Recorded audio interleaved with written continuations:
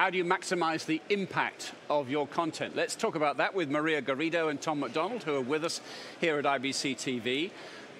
Being authentic is important. I hear that message coming through loud and clear. How do you do that? Two bits. The first bit is for the brand to really be loyal to their DNA and the strategy of their brand. And the second bit is ensuring that you translate that into a way that it adds value and it creates a content that consumers are actually looking for from the brand. And then we've got to get this merge of content and commerce right, Tom, and that's one of the skills you do. How do you do it? First point would be to pick your moment. So get people in the right frame of mind, the right mode, the right moods.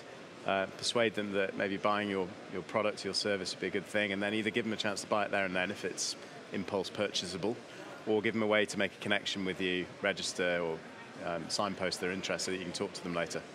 One of the hardy perennials was getting some kind of celebrity endorsement for your brand or your campaign. Does that still work?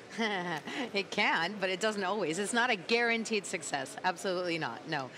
Why does it go wrong then, Tom? Because again, we sometimes get sort of blinded by the sex appeal of bringing celebrities or the entertainment business in to our brands, and it really is about understanding what the role of the content is. In beverages, it is about entertaining people. That's what they want from you. But in healthcare and finance and insurance, it isn't necessarily about entertainment. It's about educational content, informational content. So use the celebrity, but use them in the right way for your business impact.